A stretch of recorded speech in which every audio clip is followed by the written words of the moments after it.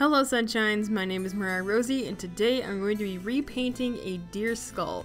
So we're going to get right into it with cleaning it and then adding a nice base layer of acrylic paint, just white acrylic paint, because I don't have gesso, because half the time when I'm looking for gesso, it's freaking expensive.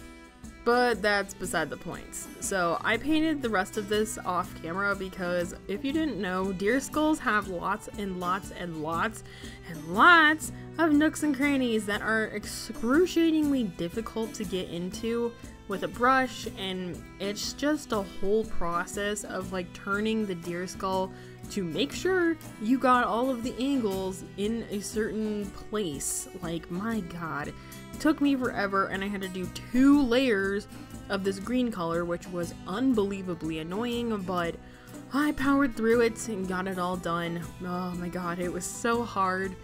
And I've done other deer skulls as well, and it's always such a pain, but yeah, you just gotta keep going forward and doing it, and you'll get there eventually, even if it takes you like 3 hours. So I originally painted this deer skull like in high school or whatever. I don't even remember. It was so long ago. The dots and stuff were fine, but I took it off my wall about like 3 to 6 months ago, and it's been sitting in my closet ever since. And I just knew it needed to get out of my closet, and I wanted to paint it naturey and decorate it all nature.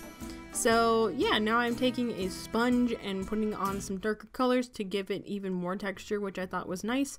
And I put a lot of the darker colors around the eyes and like the different holes in like the mouth and stuff, or the nose, I guess if you want to say, not the mouth, but you get it, you get it. And I also put like this really shiny gold color on the forehead where the sigil I'm going to place is actually going to go, because I wanted to make this kind of witchy vibes, I guess, witchy nature, which I thought would be really fun. So I'm going to go ahead and finish up all this texturing, and I actually did add black to the eyes especially, just for even more texture and stuff, which I thought was nice. And then I removed the paint after it dried. But before I did all that, I decided to make a sigil. So sigils are great, like little magic things that you can do.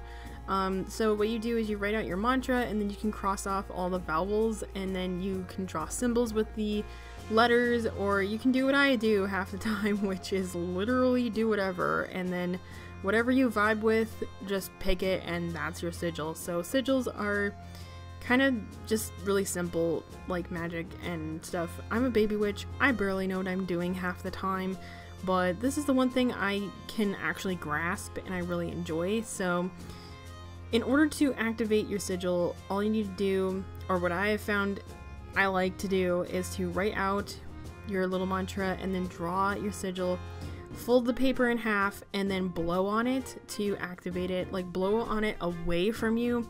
That's what I was told to do, but I bet there's so many other methods you can do. I'm pretty sure you can burn it as well, which I don't personally want to do.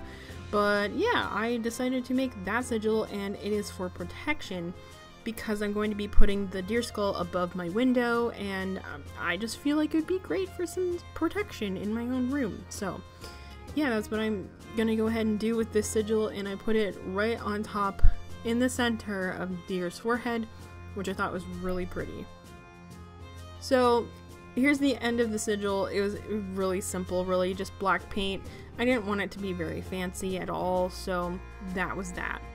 Moving on from the sigil, I am actually going to be doing something kind of crazy, and that is putting a bunch of moss onto the deer. So holy crap, this was a mess. Like, this dried moss stuff makes a disaster. Seriously, it was bad, but it looks pretty, at least on the deer, I think.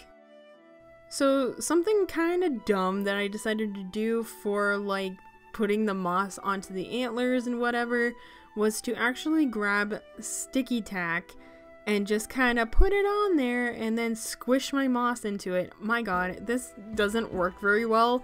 The moss really wants to try and come off, but I really try to push it in there. And I'm just really careful while handling it and stuff so I don't knock the moss off.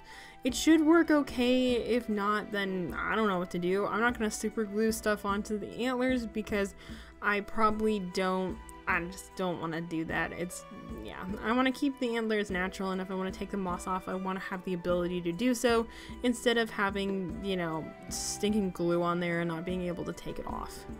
This process definitely took me a long time. I used a darker green moss and then this like fluffier moss, which the fluffier moss is honestly my favorite or whatever, but I really like the dark color of the other like stringy moss and stuff like that. I wish I had more of a variety, but this works out fine. I also stuck moss into the eyes. I don't know why, I just thought it would be cool, so I decided to do that. So yeah, definitely took me a while to get done, but we'll get there. And oh yeah, I totally forgot. I stuck moss around the edges of like where the antlers connect to the skull, because from the previous paint job that I did on the like the pointillism dot thing that I did, I actually had gotten paint like on the bottoms of like the antlers or whatever where they're connecting, so I decided to cover that up as well, and I thought it looked fine. Like, it looks good. So anyway, it was really fun to do this. Like, I think the moss really adds a lot to it, and yeah, definitely took me a long time though. So here it is, it's all done and complete. My little protection deer skull that's gonna go right above my window, and it's gonna be all mossy and nature, and it's really cool. I'm excited to hang it up on my wall. I have not done that yet. I need some help with getting some wire, because you can actually string wire in the back of its head and then hang it on the wall. So